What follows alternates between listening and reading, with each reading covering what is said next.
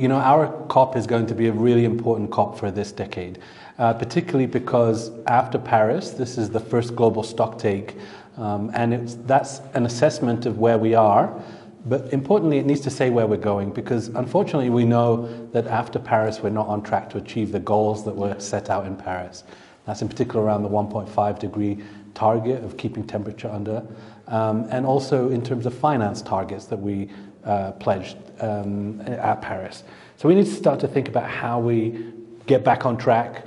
We see that as sort of around 4 areas. On mitigation, we need to show real concrete outcomes, real concrete projects and plans and investments on the ground today.